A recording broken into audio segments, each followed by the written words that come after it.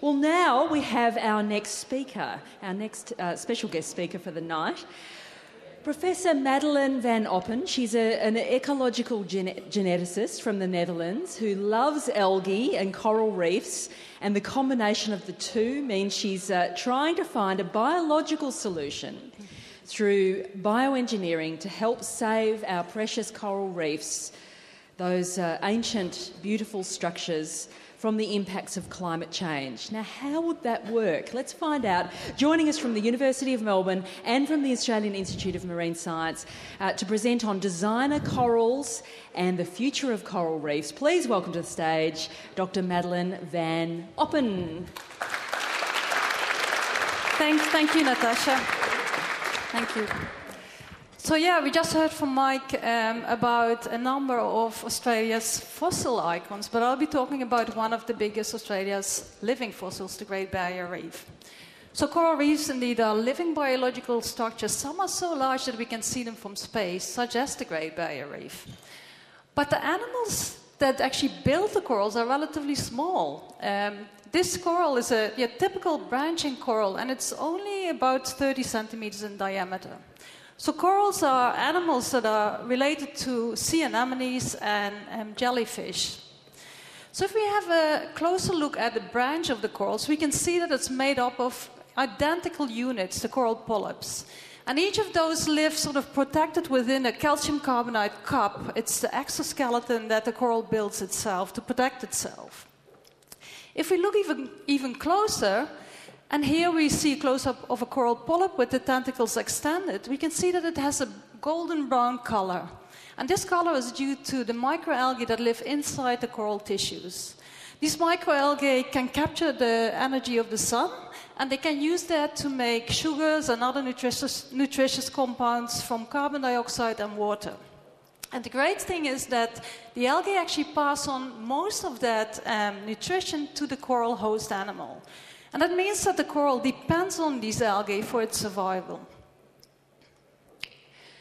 Now, the increasing emissions of carbon dioxide and other greenhouse gases by humans since the Industrial Revolution has caused rapid climate warming. And this is a problem for corals, because the algal-coral symbiosis is very sensitive to temperature increases. So if the heat goes up, the corals will lose the algae, and the tissues will then turn transparent, and we can see the white coral skeleton through the translucent tissues, and this is called coral bleaching. And during extreme hot conditions, like during summer heat waves, whole reefs can become bleached.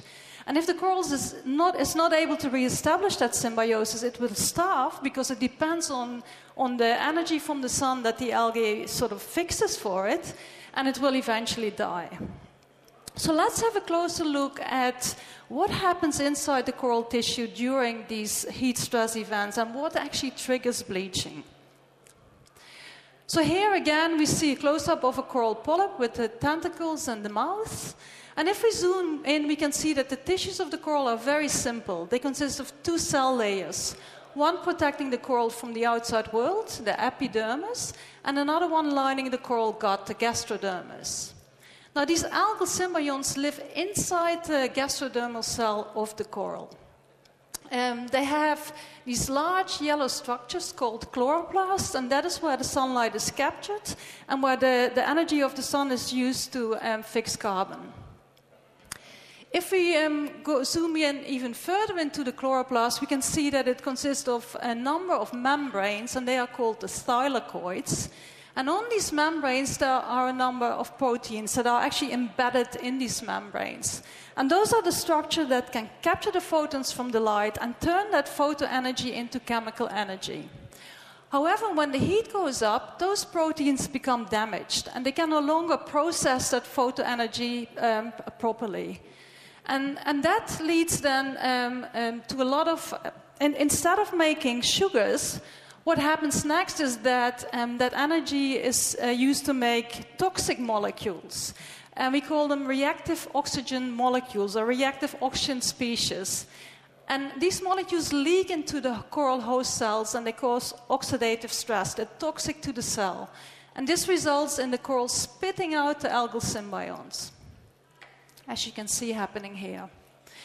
And that can happen throughout the whole branch of a coral. We can see here how the algae are being lost and the coral is turning white. And if the heat stress persists, that will happen across the whole coral colony. And that is the process that we call coral bleaching. We'll see that here in a second. Here we see how the coral begins to pale. Now, sometimes these bleaching events are fairly isolated, but other times they can occur across all of the tropics, and we call those global mass bleaching events. And since we started recording these bleaching events, there have been 3 global mass bleaching events, and the last one, which occurred between 2014 and 2017, was the most severe one.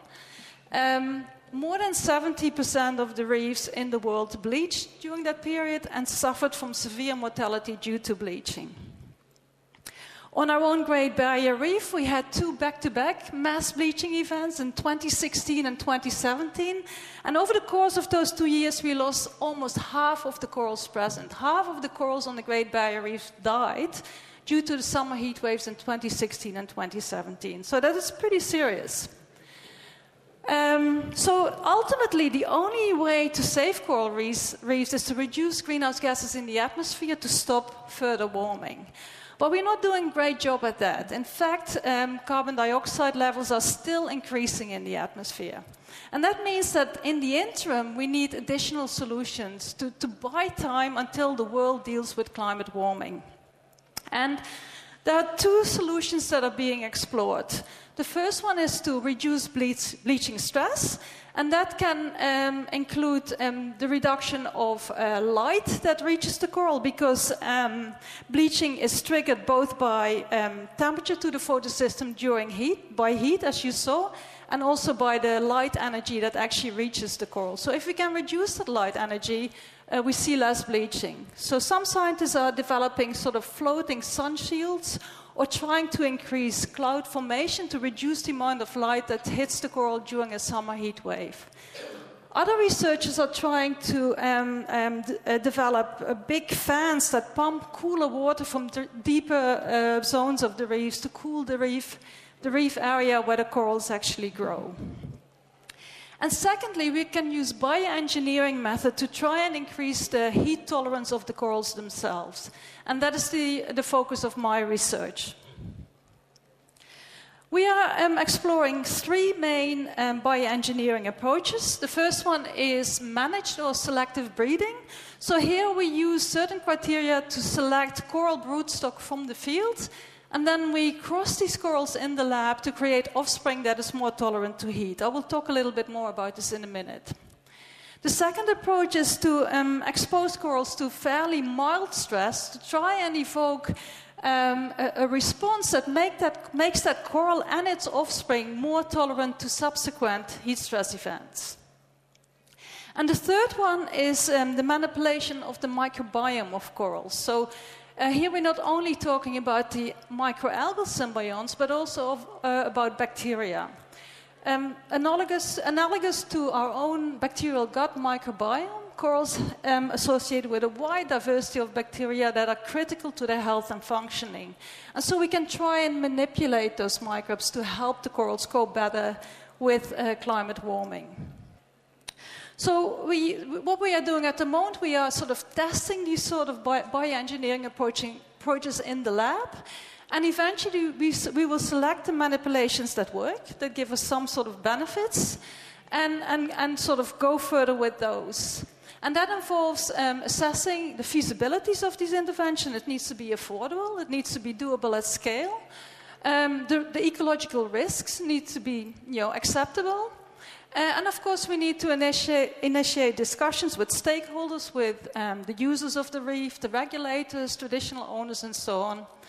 And the next step then is to conduct controlled field trials, and eventually we hope to implement some of these bioengineering methods and try and save the reef. So in the next 4 or so slides, I'll just give you a little bit more information of some of the things that we have tried and some of the successes that we've made. So one of the managed breeding approaches is hybridization. Along the Great Barrier Reef, there's a natural temperature gradient where it's warmer in the north and cooler in the south. And over evolutionary time, the corals in the north have adapted to these locally warmer conditions. So they are more tolerant to heat than those in the south.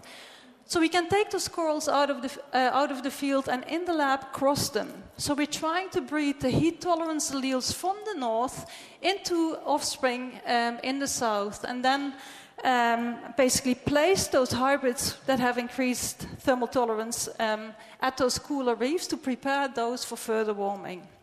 And indeed we found in the lab that that is the case. If at least one of the parents comes from a warmer reef, the offspring will be more tolerant to heat than offspring from two cold parents.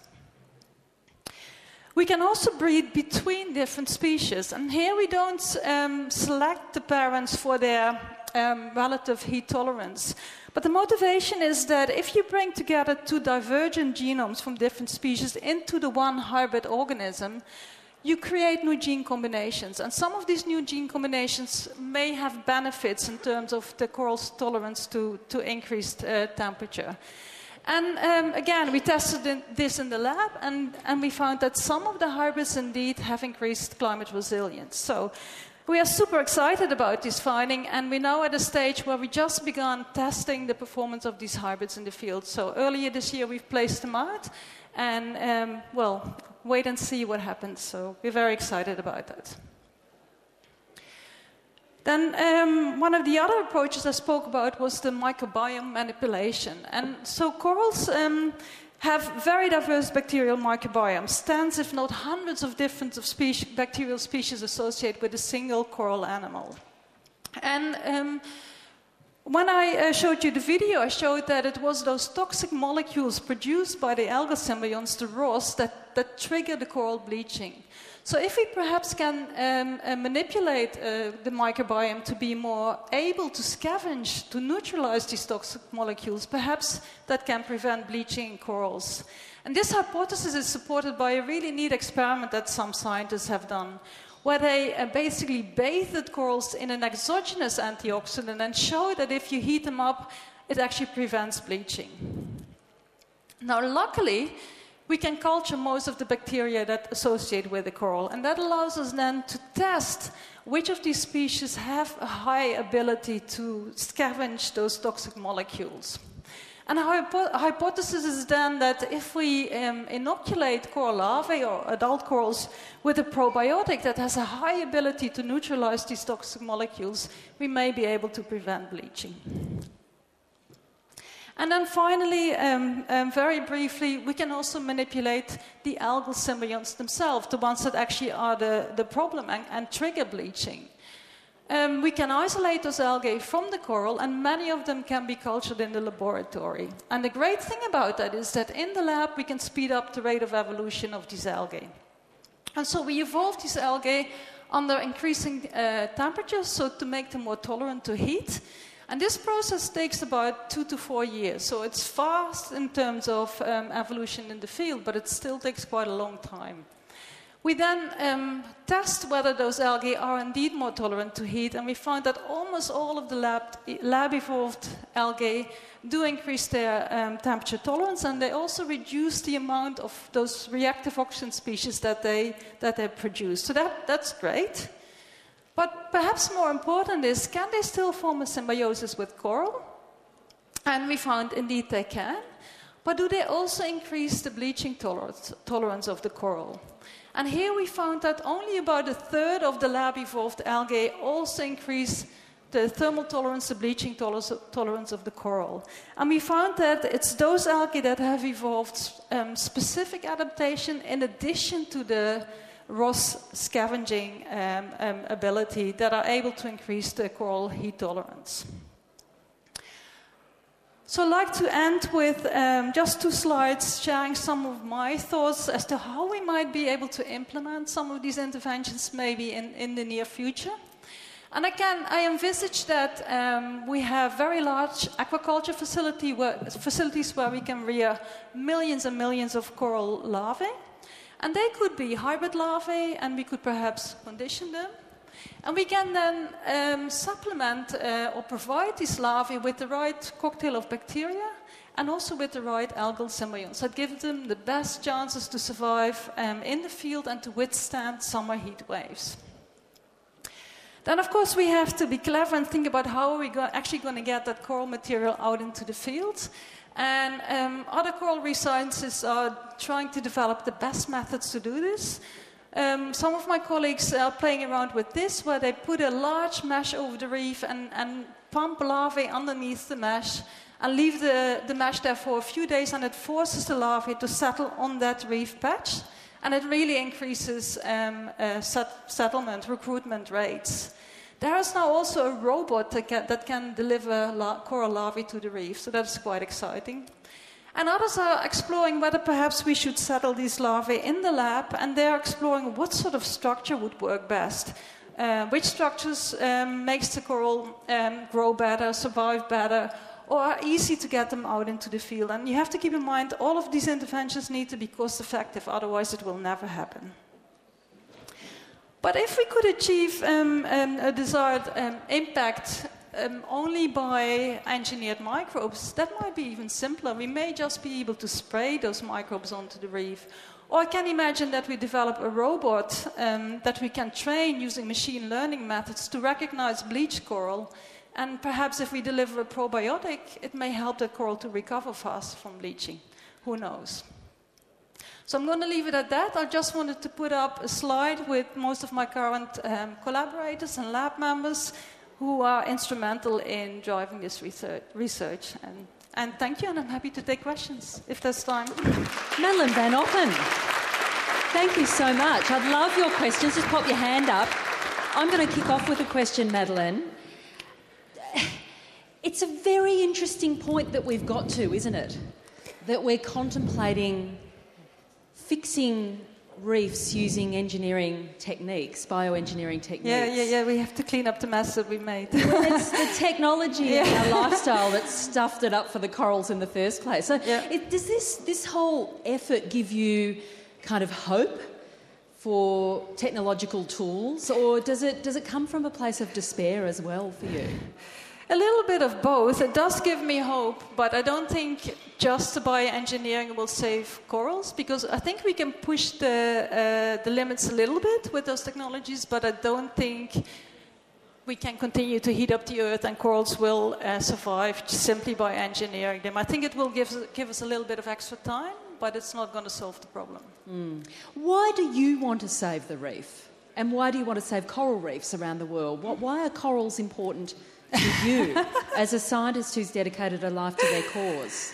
They're amazing biological structures. I mean, they're highly biodiverse, they're beautiful, they have value to me personally, but they have other values to others. You know, the traditional owners, they have cultural values to them, they have economic values. So yeah, there are many reasons why we would want to save coral reefs. I think we have a responsibility to save biodiversity. I think it's very arrogant of humans to just destroy everything around them and think that that's okay. So I think as a scientist, I feel we have a duty to do whatever we can to contribute to saving life on Earth. Any questions? Excellent.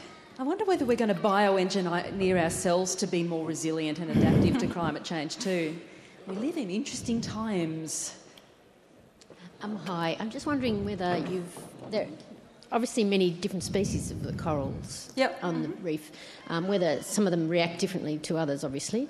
And the other question was whether there are many different species of algae that are living in the symbiotic relationship, and whether that combination can be changed. Mm-hmm. Yeah, definitely. There are many species of coral, and I don't think we will be able to engineer every single one of them.